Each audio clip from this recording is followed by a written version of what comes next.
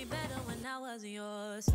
I'm going back, I'm going back, I'm going back, I'm going back, I'm going back to who I was before. I like me better, I like me better. Hey guys, and welcome back to my channel. So I'm not putting on makeup today because I've got an unruly visitor on my face and I just don't want to irritate it. So we're gonna talk about makeup and talk about the latest makeup releases. I do this every month, but I feel like for the last year-ish, there's been this conversation of just how things are weird in the online beauty community space. When I tell y'all, I feel like I have heard nothing about any latest launch except maybe one or two that I'm going to talk about today since the last video that I've done. Like the talk of makeup launching and just makeup in general, I feel like it's like, where is it? So I'm going to talk about the things that I saw online and let you know if I would buy them or not, and then let's just have a talk, because like, what do people want now? Like, how do you feel about where we are? Let's just go. Okay, so the first thing I see here, mind you, I grabbed like everything that I saw because I was like, let's talk about this, because did y'all know this stuff was coming out? I definitely did not, but of course, the first thing is from ColourPop. It's their new It's a Mood 30 pan mega palette launching next week. No, I mean, it's giving fall, like the colors are appropriate, but no, let's scroll by. Not a good start to this. Available now, Makeup by Mario's new collection 04 is here, which features the Master Blade Brow Pencil and Master Hold Brow Gel to elevate your brow game. Now, I have not tried anything from Makeup by Mario's makeup line, and I'm kind of tempted to. I've heard good things about that like bronzer contour stick. Bronzer, something stick, their blushes, stuff like that. So let me know in the comments down below if you want like a video testing out Makeup by Mario, the makeup line. So I'm kind of intrigued by this. I usually don't like brow pencils with that type of formula, but y'all know I've been loving the Charlotte Tilbury one, So, you know, if that changed my mind and this is the brand I want to try, I'm kind of intrigued on this one. Maybe this could be the first thing that I try. So right now it's a maybe. Maybe I would pick one of these brow products up. Okay, what do we have here? Tarte Cosmetics launched their new Man-Eater Cheek Lifter Blush, and it's available as a discounted full-size duo plus free shipping. Man-Eater Blush and Glow Cheek Plump is a liquid gel formula that contains known moisturizers to help provide temporary plumper looking skin on the cheeks. That second color on the right has me intrigued enough that so the duo is $35 with a $50 value. Knowing that, does that make me any more intrigued to try this out? No, it doesn't, but the packaging is cute and I like that color on the right, but would I pick this up? Probably not. Okay, what is this? Colored Raine's new cream blush is here. The shades available are Butterfly, Smooches, Floral, and Spicy. Y'all know I like me a good cream blush. The pan size looks like a good size. I don't know, like compared to the brush that's sitting next to it, it looks like it's a good size. I just don't like some of these colors there. You know, I like me a good like neutral blush. You know, like blush that's pretty close to my skin tone and just kind of blend in type there. I do sometimes do pink blush. If I was going to pick one of these up, it would be the pink one. Sometimes I like purple, but I don't know about that color purple for blush. So if I was going to pick one of these up, it would probably be that darker pink one. But will I don't know. I'm on the fence on that one. I have to see what other people say about this one. Coming soon, R.E.M Beauty by Ariana Grande is coming soon. When the trademark was filed, it covered cosmetic products like highlighters, lipsticks, lip glosses, eyeliner, concealer, and more, as well as hair products. So Ariana Grande, the singer, is coming out with her own beauty line. It's called R.E.M Beauty. I mean, she be hitting when it comes to her fragrance line. So when it does launch, I'm definitely gonna check it out. But for now, all we know is the name of the company is R.E.M Beauty. Speaking of another celebrity line, Rare Beauty, which you guys know is Selena Gomez, has a new Perfect Strokes Universal Volumizing Mascara launching on 8/30. Created with every lash type in mind, it volumizes, lifts, curls, and lengthens. I'm assuming that is it on her eye right there. I don't think I've had any misses from Rare Beauty. Y'all know I did the first video when it first launched, trying everything they came out with, and they had a couple other launches since then. I don't remember anything being like a flat out, no, I did not like this. But I'm also not like I'm gonna run out and go buy mascara-ish type person. So I'm intrigued on this one just because I like the other things that have come out from the brand. Would I buy it though? I probably have to see like other people, you know, like how people were raving about the Pat McGrath mascara, which points were made on that one. Like if I see that, maybe then I'll go pick it up. I don't know, but I'm intrigued. Okay, coming soon, Too Faced will be launching their new Cinnamon Swirl eyeshadow palette and Melted Matte in Cinnamon Bun to kick off their holiday launches. One thing Too Faced is gonna do is give you the same palette over and over and over again and just give you a different cute packaging on the outside, because you could tell me this was a chocolate palette, you could tell me this was some version of the peach, don't they have a peach collection, something? You could tell me it was a gingerbread, you could tell me it was any of those and I would believe you, okay? So then you know what? No. Okay, available now, Milk Makeup launched their new Sunshine Under Eye Brightening Light Coverage Concealer in 7, wait, these are all the shades? 7 adaptable shades. No. First of all, I usually don't like concealer pens like that to begin with. Those are all the shades. No, I'm not. This is why no one's talking about y'all at the moment. Okay? This is why no one's talking about makeup right now. Because anyway, coming soon, Kayali is launching their new invite-only Amber 23 fragrance on 8/24. I am behind, okay? Because y'all already know, yes, I'm going to buy this. But it's been out and I still haven't purchased it yet. I've just had a lot going on over the last week. But yeah, I'll be buying this. I don't even know what the notes are. A divinely sensual, decadent, and enticing fragrance with an addictive allure. Fragrance notes, black cherry, honey... what was I saying? Black cherry, honey, tobacco, chocolate hazel. Okay, yeah, I didn't actually care what the notes were going to be. I was going to buy it because it was Kayali, and none of the other ones have steered me wrong so far. So will I be buying this? Yes, I will. Again, from ColourPop, their new Sonic Bloom collection is available at Ulta.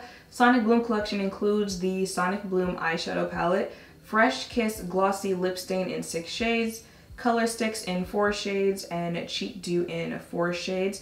The only thing that is drawing my attention here are these Fresh Kiss Glossy Lip Stains in 6 shades. The colors are giving very much so fall, and I like that. I'm a sucker for packaging. I like the packaging of this. That is the only thing that has my attention. Everything else, no.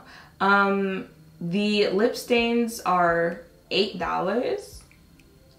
I don't know, y'all. Y'all let me know if you want like a little, you know, lip swatching video or something, because I like them and they're gloss. So I'm not really in the mood for mattes right now, but they're like colored glosses.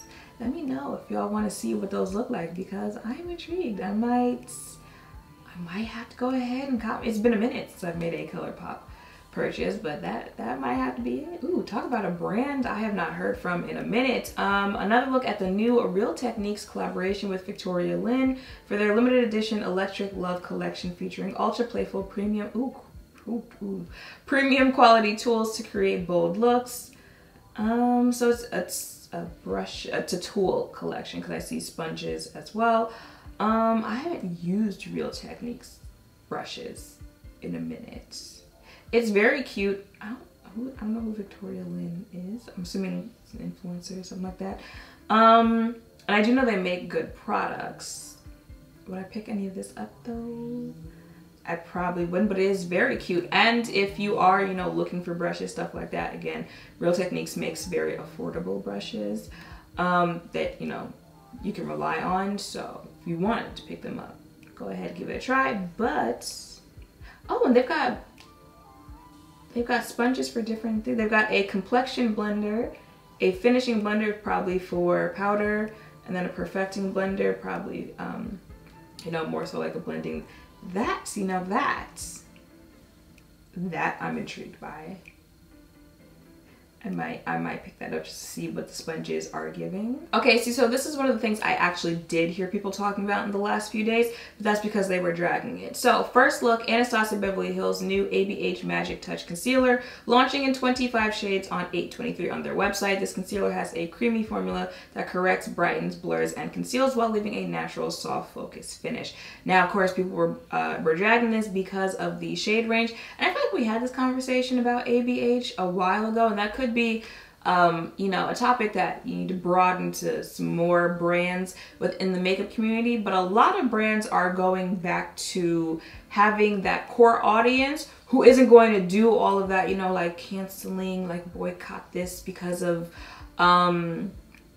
shade ranges, because the owner said this, the owner said that, which is usually people who shop more in person, you know, people who will go down, you know, Target and go through the makeup line and just see what's new around. People who are used to, you know, like going to the counter at the mall, like the Estee Lauder counter, who are used to, you know, shopping in MAC, stuff like that. Those type of people usually aren't online as much, usually not as involved with the community, and they know they don't really care about stuff like that. As long as they find their shade in person, they don't really care. And I've noticed a lot of brands are going back, because you remember how last year, like all these brands were like, yay, inclusivity, we love smaller creators, we love Black creators. You know, they all realized like Black creators exist. We're gonna do so much better for Black creators, and with our shade ranges, and you know, with the teams that we have in corporate, stuff like that. To like, here we are a year later, and now they're back to giving us, you know, 7 shade range concealer, what the 25 that this is, like they're back to that, because, you know, at the time that we're in right now, especially with COVID, beauty brands took like a loss last year, especially ones that have, you know, physical stores and stuff like that. So it was like, you know, how do we get back to just that quick buck of people who don't really care about all that? That's who you make your audience. Again, you start making stuff for that audience, and you'll notice when you're going towards that audience, you're not going to see as much colorful palettes and, you know, rainbow highlighter and stuff like that, because the people who are buying that do not wear makeup like that. Okay, they wear maybe one eyeshadow color, maybe. They love them some blush, concealer, foundation, call it a day. So I'm noticing that with the launches that are coming in, that makeup brands are going back to those makeup wearers being their main audience. Okay, now for a brand doing like the complete opposite. This is Shop Violet Voss and Care Bears. One thing these makeup brands are also going to do nowadays, just collab with anybody. Care Bears, Hello Kitty, Disney, Cartoon Network, celebrities. This is an eyeshadow palette and mini eyeshadow palettes collaboration. Very on brand though. If you're looking at this and you had to think, does this look like Care Bears? Yes, it absolutely does. Packaging is adorable. The actual palette's color stories, the mini one, is giving very much so like within the palette itself, what are you supposed to do with that? The larger one, I like a little bit more. If I was gonna get one, it'd be the larger one. It is very cute. But am I going to pick this up? I'm probably not. The larger eyeshadow palette retails for $36, and the mini one is $18. Available now, Benefit Cosmetics launched their new Pomade waterproof brow pomade, and you can get it with their dual-ended angled eyebrow brush as part of a value set, making it free. This is new. Doesn't Benefit already have, or did they relaunch?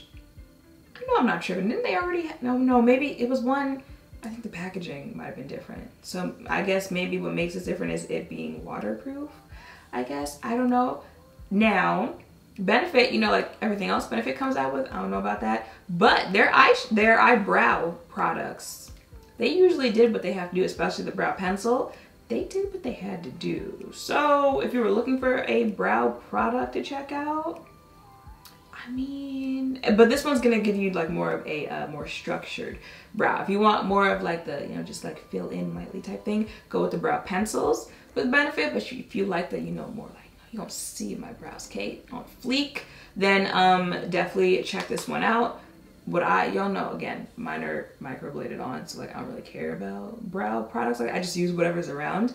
But when I did use at least the one that they had before, I liked it. Okay, available now, Huda Beauty's new Wild Obsession eyeshadow palettes are here. So it's just like the little mini quads that she's come out, I guess, in new color stories. The Wild, the greenish blue one, the pinkish purple reddish one, I'm intrigued. The other two are a little too cool for me. I don't really like cool eyeshadow, or well, at least in the pans it's giving. I don't know how that would look on the eye, but those two, the colorful ones, I'm intrigued. I have 2 mini eyeshadow palettes from Huda. I like them. I like them more than her actual like palette type things. And you know, like nowadays, I like me like smaller eyeshadow palettes. You know, I ain't got too many options, so like I don't have to do that much, I don't think that much about what I'm doing, just put it on and go type thing. Easy to travel. I mean, I don't know where everyone's traveling to right now, but easy to move around with and all that stuff. So if I was gonna pick one up, it would be one of those two. Y'all know I like green, so probably that one. Ooh, I don't know. I might end up like throwing it in a cart during like a Sephora sale or something like that. Okay, available now. Pat McGrath's new Mothership, what is that, 9? Is that the number? Yeah, I think. Anyway, Utopian Dream Artistry Palette and Intensify Eyes Artistry Wand are here. It's just, you know, another Pat palette.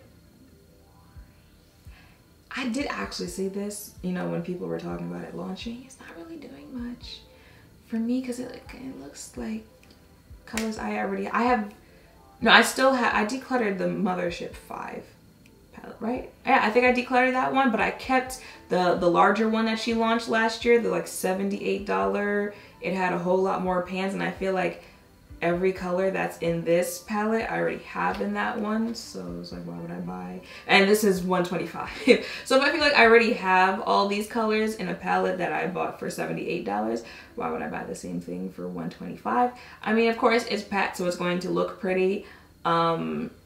I'm sure the colors will work how the other colors work, but will I be picking this up? No, I won't. And the last thing I have here, Kylie Jenner's birthday collection has launched. Yes, available now. The 24K birthday collection is now on their website. Collection includes pressed powder palettes, lip shine, anything else? I think that's a 24 like highlighter. Okay, so when they said they were, you know what? Anyway, no, I'm not going to pick this up. I feel like there's mixed opinions on her eyeshadow palette quality.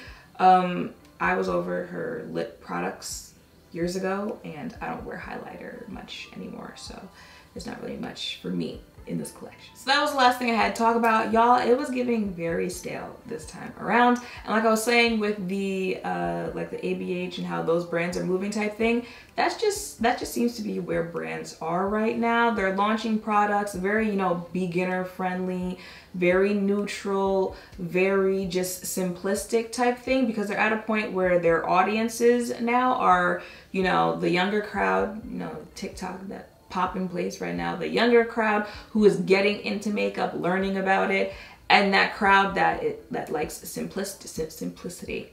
That crowd that, you know, especially with masks and stuff like that, like they're not going to be doing all of that on the face, you know, very there's this one product and you can use it in multiple ways instead of needing 8 different products on your face. Like that is where brands are moving towards as far as makeup goes. So for everyone else who, you know, they've been in makeup for years, they already have these Sephora store size collections, it's going to feel very boring because you're just like, okay, what am I supposed to do with that? But at this point, it's just kind of like you just go with products that you see and like at the moment and just pick it up.